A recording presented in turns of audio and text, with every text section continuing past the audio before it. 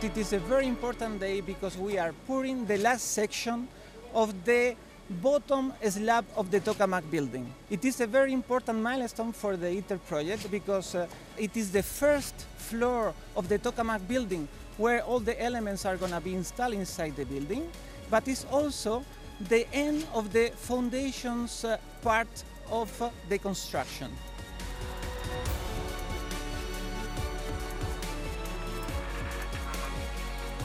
So within the organization of ITER, 7 partners are working. IO, ITER organization, is defining the requirements, in particular the safety requirements, the interface requirement with all the systems.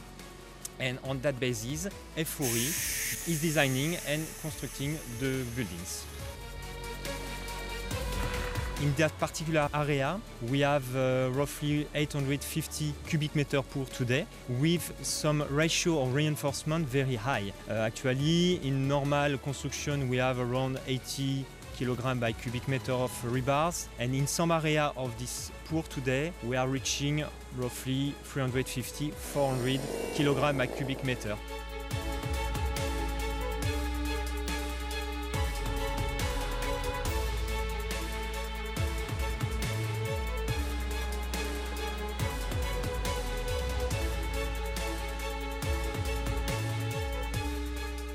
The complexity of today's operation is to place the concrete in the last segment in between a very high density of rebars. In order to make sure that everything goes right, of course the concrete formulation has to be suitable in order to fill all the gaps in between the rebars, but also we have to make sure that the workers will vibrate correctly the concrete to make sure that we'll have no void actually in the slab.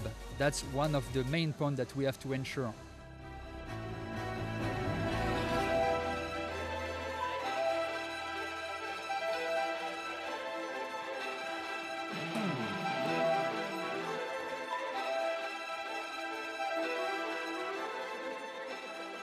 Thank you very much again for your great and hard work.